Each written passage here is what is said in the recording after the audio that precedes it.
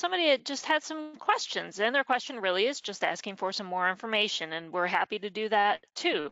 So you don't always have to say, what's the answer to this question? This person wanted just some more information.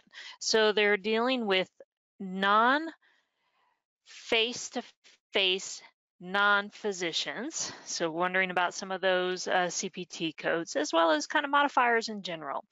So I started out with, modifiers can be pretty tricky. We do have many videos talking about modifiers if that's an area that you're not dealing very well with, if you kind of forget them, or trying to look at certain circumstances to use them, because there are many modifiers out there. You look at the front of the HCPCS book and you got that double folded open up page of your HCPCS. Those are all modifiers and CPT modifiers. So there's many of them out there, and they're all for different circumstances. So you have such like anesthesia and DME and billing. So we've got like our Medicare waivers and things like that are all modifiers. So in a general assessment, because these face-to-face codes were coming from the E&M section, and there's a few in the medicine section, I kind of just said, pretty much what you're looking at is the E&M modifiers. There's only 3. So that those are the main 3 to remember, because in an office setting, pretty much everybody's going to have an E&M code, depending upon what type of specialty it is. But the E&Ms are very important, and I don't know how often I see a claim coming in with 99214 RT for right. Well, no, you can't put that on an E&M. There's only 3 modifiers, which is a 24, which is an unrelated evaluation and management during a postoperative period performed by the same physician who did the operative surgical procedure.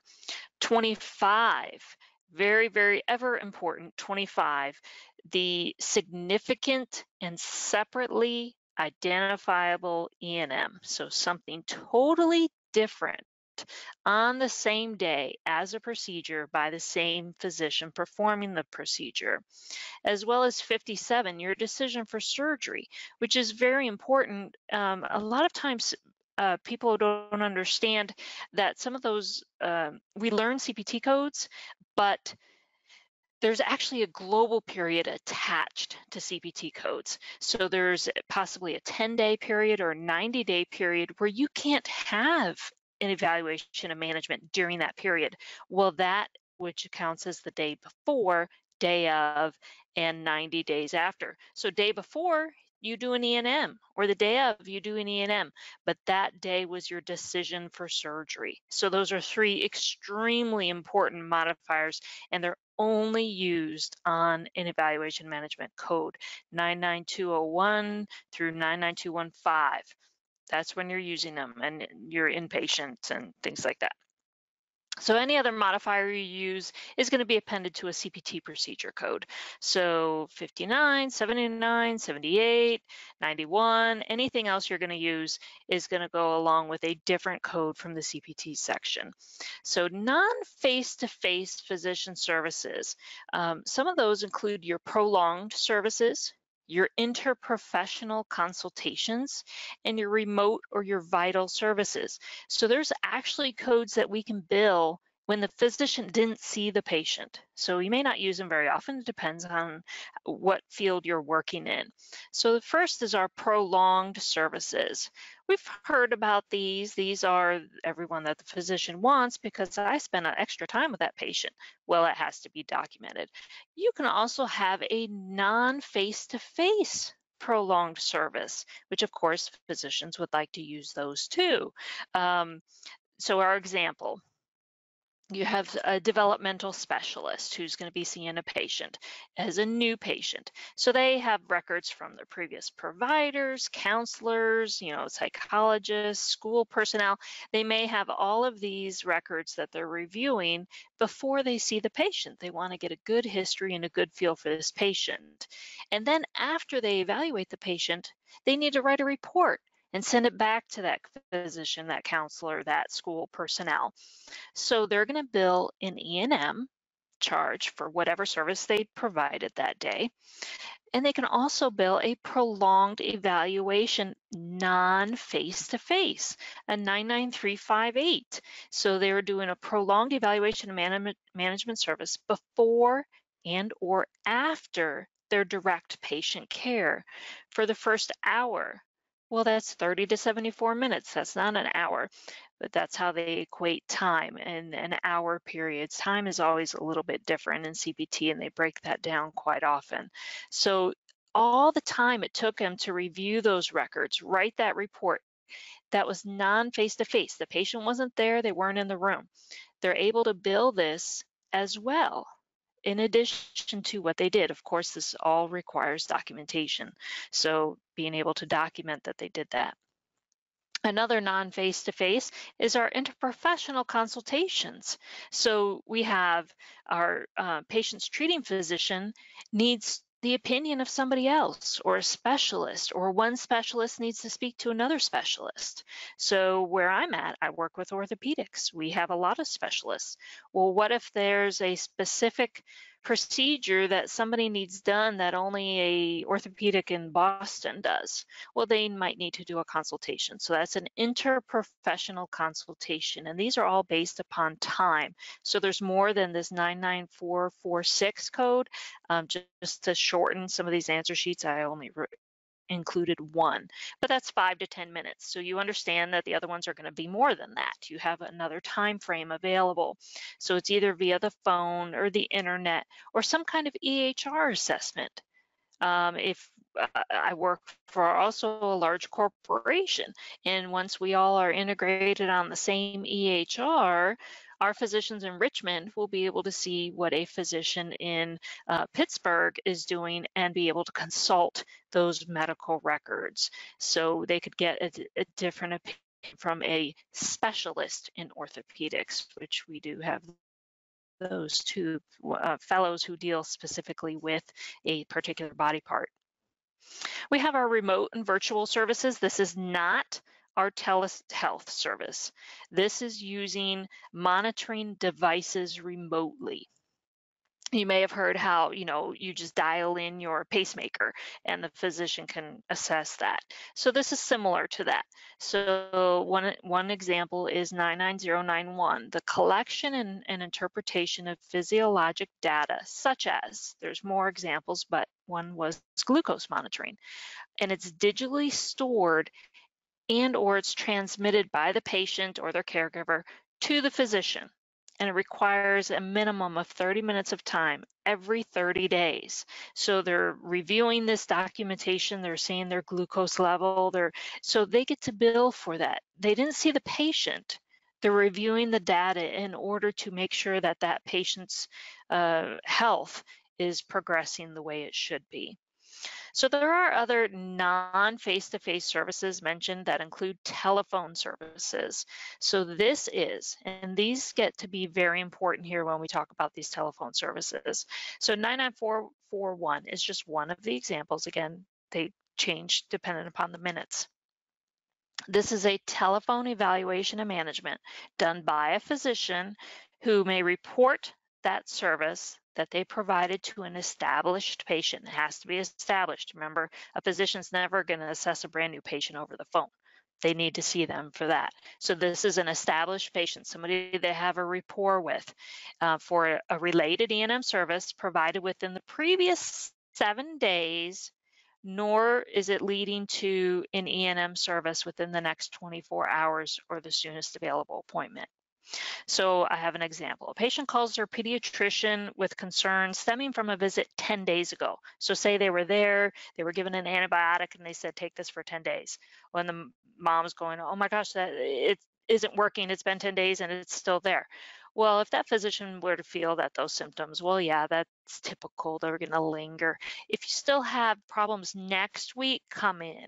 So if they're reviewing this information, they're talking about the signs and symptoms for a 5 to 10 minute phone call, it can be documented and this physician can bill for that for the patient without actually seeing them face to face. But if they said, oh my gosh, you need to come in here tomorrow, get in here, they can't bill for it because it's leading to a service within the next 24 hours, or say it's Friday, or the soonest available, which would be Monday, so if they don't work weekends. So that's what they're looking at. If it equated anything within the last 7 days, or they're going to have them come up for a follow-up. They don't bill for it because they're going to use that information from that phone call they just had as part of their evaluation and management when they do see them. So they can't bill for it extra. So that's why I used an example of 10-day, antibiotic prescription. Finally, we have an online medical evaluation. So this service is an online inquiry requiring a timely response. Now, it needs to be determined within your office what's considered a timely response. Say you have a physician who does surgeries a couple days a week in a hospital. That timely response can't come in 24 hours, it needs to come in maybe 48 hours. And permanent storage of that encounter. So it needs to be information that's documented and stored. If it's an online inquiry, it needs to be able to be attached to the EHR system perhaps, and it only reported once every 7 days. If it's in relation to that E&M service, then it can't be billed. It will be included as part of that. If they're just saying, oh, I forgot to tell you that I'm taking Tylenol already. Oh, okay, well, that's good. They don't need to report that. It just goes along with that E&M that they already billed. So one example is 99444, an online E&M provided by a physician or other qualified healthcare professional who can report E&M services. So we all know not everybody can report E&M services, right? So we need to carefully review the rules of each of these services, and they're all outlined in CPT, because a lot of them say if it's going to be if you're going to come back and be seen in an additional amount of time or a certain amount of time. Some of the codes were 14 days for that interprofessional consultation. Say you called that doctor in Boston and said, I need to get my patient in there. If they're going to come in the next 14 days, then they don't bill for that because they're going to be seen. And also insurance carriers might have their own guidelines, or they may not pay for it. It's possible that there is no reimbursement policy available for telephone services with Aetna, for example. Maybe they just don't even pay them, which we still report them for the statistical reason. We want to let them know this is how we do business. This is what's done to treat this patient. And so we may not get paid for it, but we're still going to report it because they might have to make a change in their guidelines then. Wow, we received 200 of these claims in for patients, we might have to start paying for them. Now, there are non-face-to-face, non-physician services, which come up with a varied definition. So according to Medicare, an other qualified healthcare professional is defined as your anesthesiologist assistant, a midwife, a nurse anesthetist, a nurse practitioner, physician assistant. There's a lot of different terms that they use for a other qualified healthcare professional. The CPT says a non-physician is a physical or occupational or speech therapist or a registered dietitian. So there's a little bit of variance there. So it kind of, when you talk about non-face-to-face, non-physician services, that's a CPT definition. So they're talking about your physical, speech, occupational therapists and your dietitians. So the services are not your office staff, the receptionist, a medical assistant, a technician, and they have to be clinical of nature. They're not calling to discuss something else or some concern or their medical bill. We don't bill for that. It has to be a clinical concern. So I've found the American Academy of Pediatrics, they did contact in 2009, they contacted CPT and said, okay, we need some clarification here because their clinical staff can report that a registered nurse, they can use that code if, then they have to meet all criteria. So if it falls within your state practice law for that scope of practice for a registered nurse. An established patient protocol, you have a protocol established in your office that this is what we always do. The physician is going to assume responsibility then for what has just been relayed to that patient. And the patient must be established. Again, you can't do a new patient. And all the charges have to originate from that physician's office. It can't go through some outsourced call center. So if it meets all 5 of those criteria, then yes, even a registered nurse could be considered to be able to bill this. And so then I just have those 2 other codes. They're in the medicine section. Again, telephone services and online medical evaluations, the same as were just described previously, except it's a code for a non-physician. So there's different terminology, depends on who you're billing it to and who you're talking about. Rather interesting. I did a whole bunch of evaluations today online. I can't remember if it's in this answer sheet or the next one that I included it. Oh, there it is. Yep. The proposed rules for 2020. This link, it's an 808-page document. So if you're totally bored one night and you can't sleep and you want something to read, review this. These are the proposed changes for CMS for 2020. And in them, one of them is the state's scope. So we know a lot of physician assistants can't bill for particular services with Medicare, but now that might change. So read what they have to say about it, see if it affects your state, and see then if that's something that possibly in the future you might be able to bill for instead of an incident to service. So I just thought I'd provide that. It was rather interesting. I only got through maybe 80 pages of it. So. Do you need more medical certification and business training? Learn more at www.cco.us.